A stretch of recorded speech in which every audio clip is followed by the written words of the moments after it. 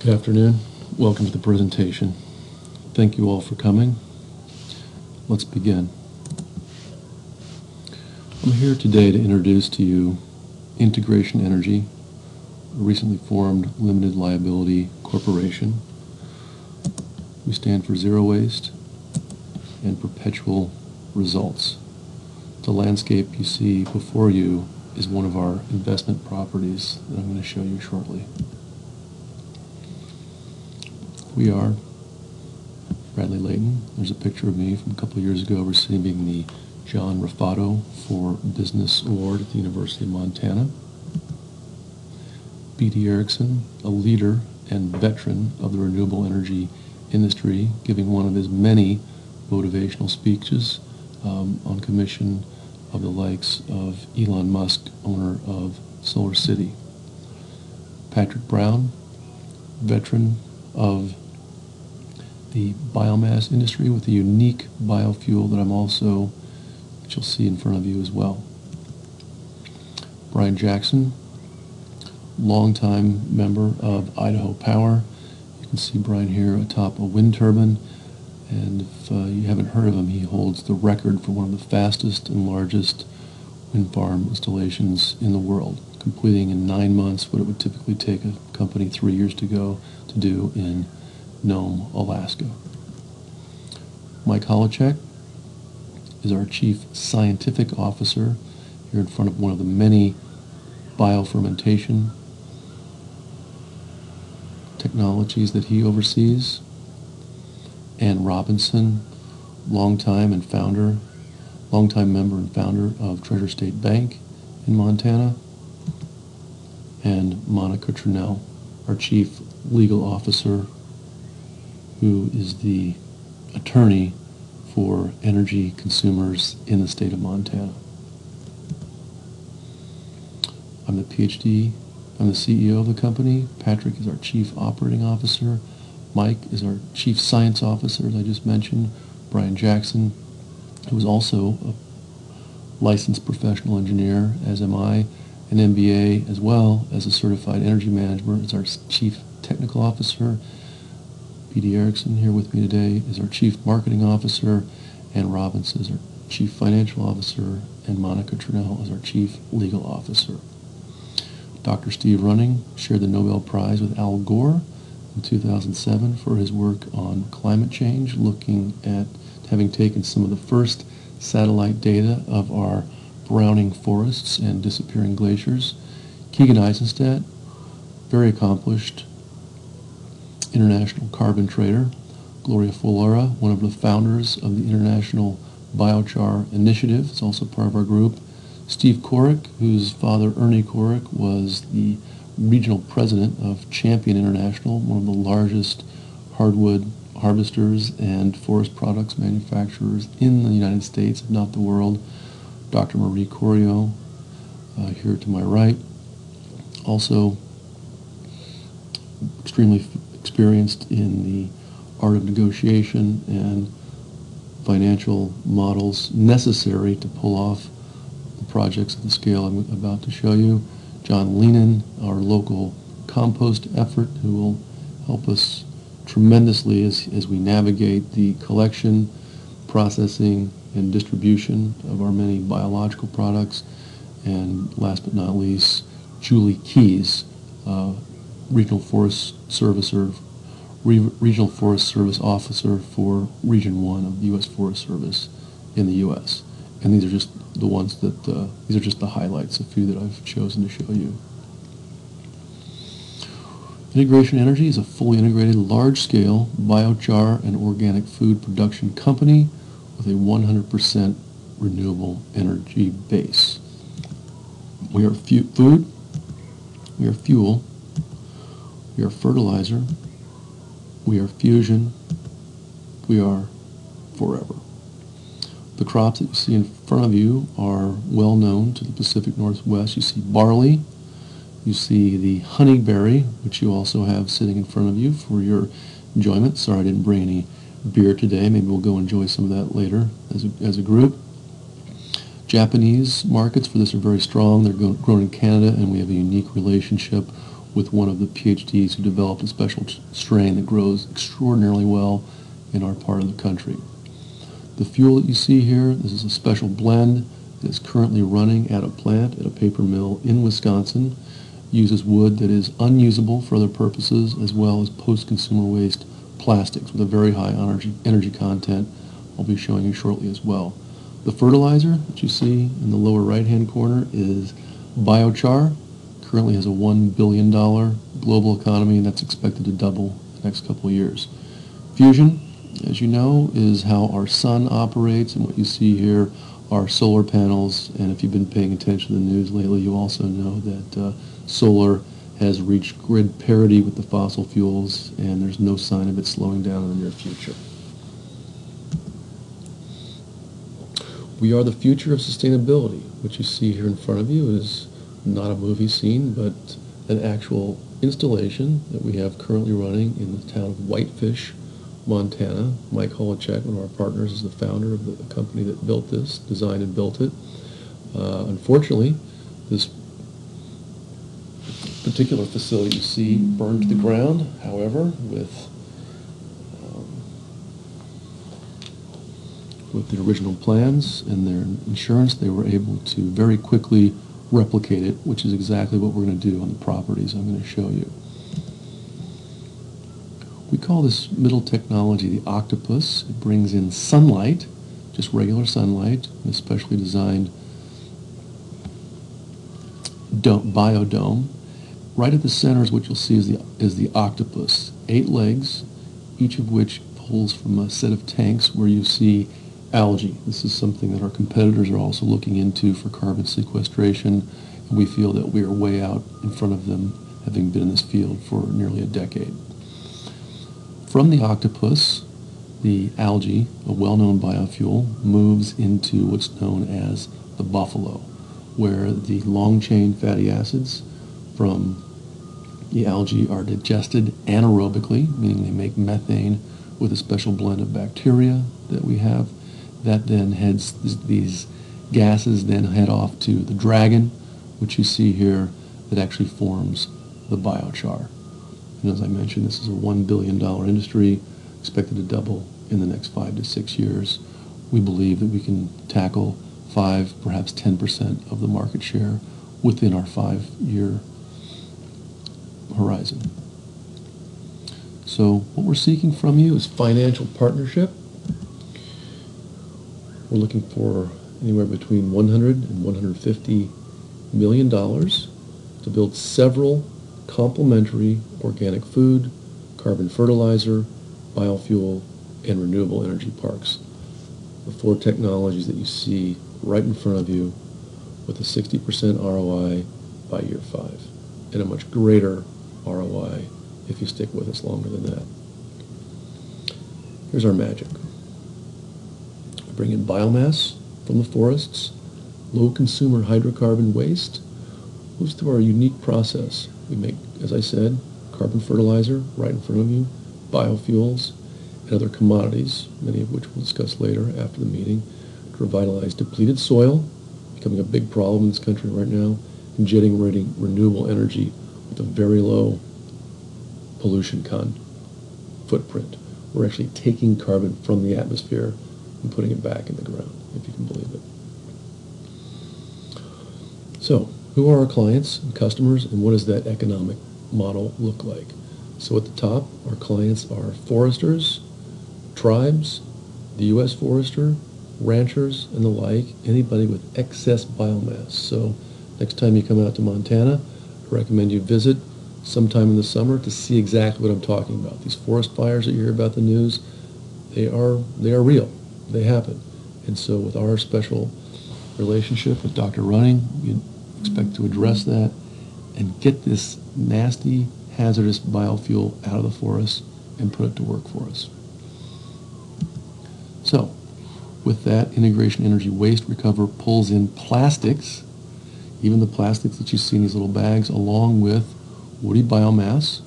And just today I was walking along 92nd Avenue, and there's a whole pile of it, lots of Christmas trees sitting there right ready to go into our model for money.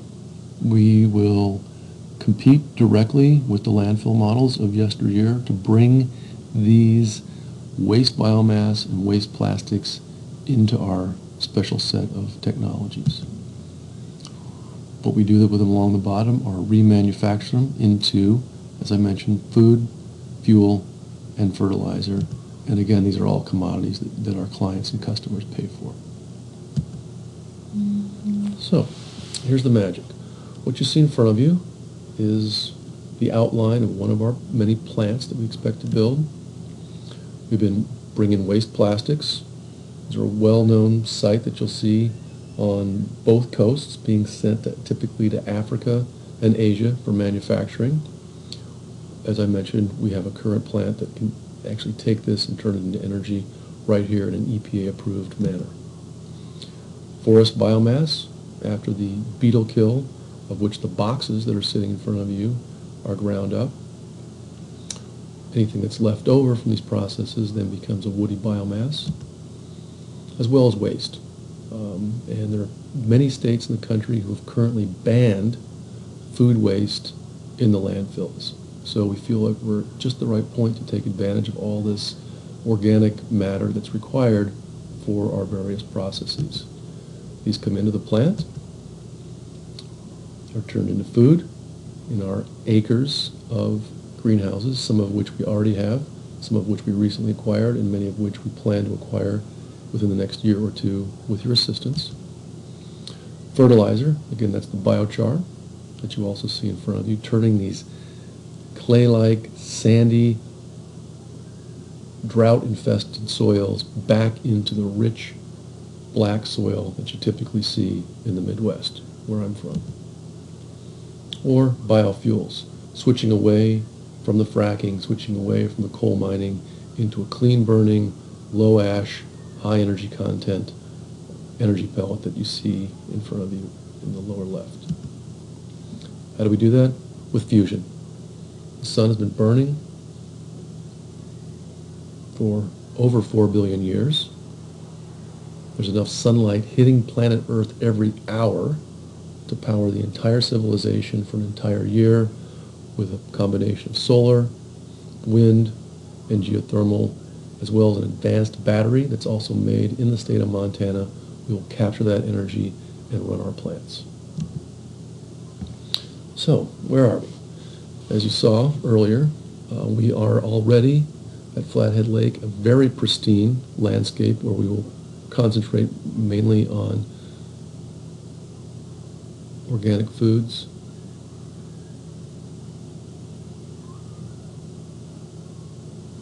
and ecological restoration. Idaho, where we have several private landowners, where we'll focus on generating our own renewable energy and growing organic food. We just closed a couple really nice, $10,000 to $20,000 deals there through Brian Jackson. Pablo, Montana. This is halfway between Missoula and Whitefish, where the background slide on that first slide with the greenhouse I showed you is located. This is a former lumber mill, currently owned by Weyerhaeuser. This will be ground zero, if you will, for the startup of our operations, where all of these technologies come together as a harmonious whole.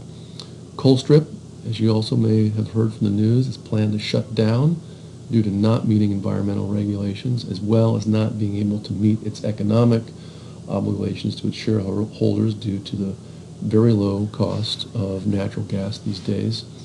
This is where we'll start our co-firing of the power pellets, build solar farms, as well as other renewable energy technologies. So, here are some of our projections. The numbers that you see on the left are in millions of dollars. The numbers that you see on the bottom are years. I've color-coded each of our four commodities: fertilizer, food, fuel, and fusion by their color. Year one is our startup year. Year two, if all goes according to plan, we'll actually produce somewhere between $10 and $20 million worth of this biochar fertilizer. Overall, the food, the honeyberry, takes a while to grow. but by year 5, we expect to be on the order of between $20 and $30 million of income with 1,000 or so acres that we plan to cultivate over the next 5 years. The fuel and the fusion are not as lucrative, but they form our base. And these, we feel, are very important because they're taking otherwise wasted commodities, keeping carbon from going into the atmosphere, keeping plastics from flowing into the landfill, and keeping these large, vast arrays of Montana countryside from going to waste, making electricity from sunlight, making electricity and heat from these resources that are easily at our disposal. So here's a little breakdown by property. At Pablo, our primary commodity is going to be the fertilizer, the biochar that you see in front of you. We've got a unique opportunity to partner with the Salish and Kootenai tribes. We have a letter here stating as much. We're also going to grow on the order of 20 acres of the HASCAPs. That's what you see as the foods. This makes up a significant portion of our income from organic farming. At Pablo, we will be consuming, not producing, the biofuels, and we'll also have a substantial solar farm there as well. Moving on to Colstrip, which is on the eastern side of the state, with partners we currently have in place. We'll still produce some of the fertilizer, not as much. We'll mainly focus on fuel production. So we currently have enough biofuels in place to last for 10, maybe 20 years with agreements we have in place with our ranchers. And we've also got a nice letter from a coal provider saying that he is interested in co-firing with biofuels. We also plan to put in a large solar array, thus the income from the fusion you see in green. Where are the markets? Our markets are farmers wishing to improve their properties through the production of biochar.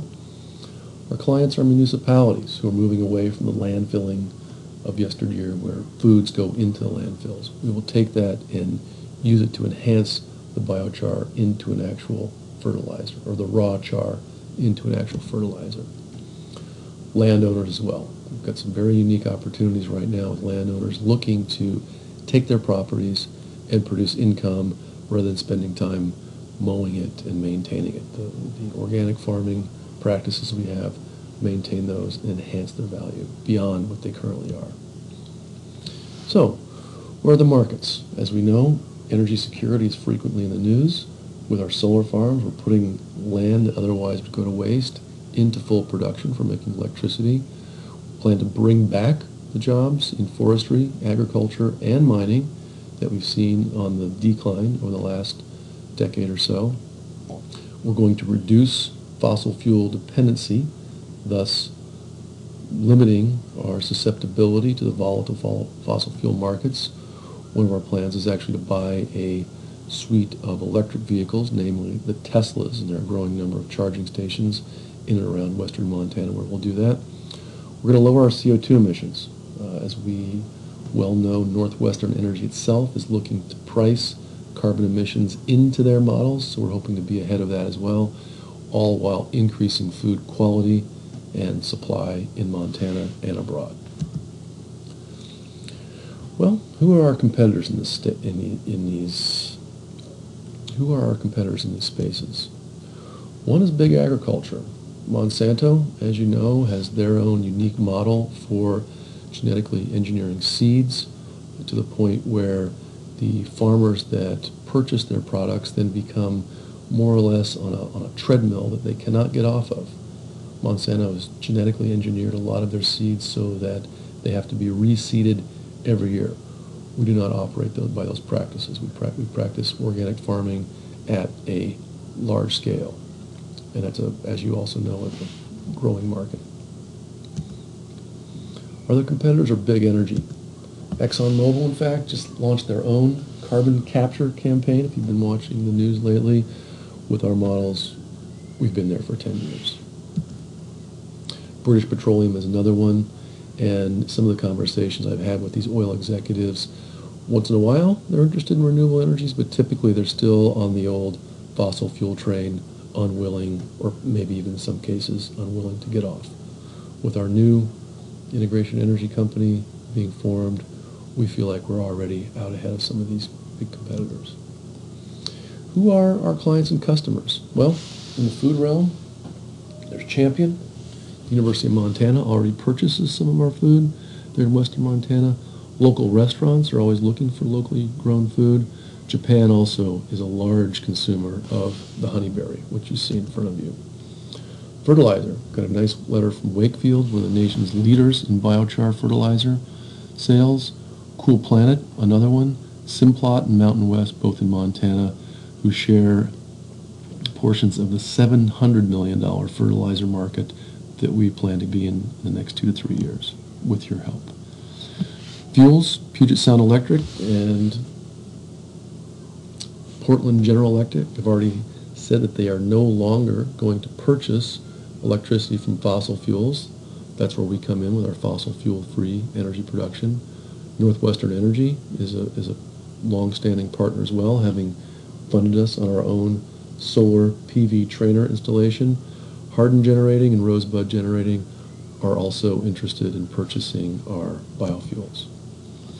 On the fusion side, we've got the Mission Mountain Co-op, our own company, which will consume a substantial portion of our renewable energy. Puget Sound Electric, Flathead Valley, and the Missoula Electric Co-op are all initial partners in our part of the country. So, what do our timelines look like? In year 1, we're going to acquire properties. Year 2, we'll install equipment. Year 3, looking to finalize our initial sales. By year 4, we'll hit full production. And by year 5, you'll see some of the numbers that I was showing you on our projections earlier. We already have this property in place, Whitefish, where we're producing biochar on the order of a couple tons per day. We hope to hit 100 tons per year by year 5. Bitterroot Valley Greens, also down in the greenhouse. And yes, those are greenhouses, and yes, those are real mountains. It's not a Photoshop. 55,000 square feet under a series of roofs. This is another model that we're replicating on the properties that I showed you previously. So with that, I'd like to take any questions and open it for discussion. Thank you.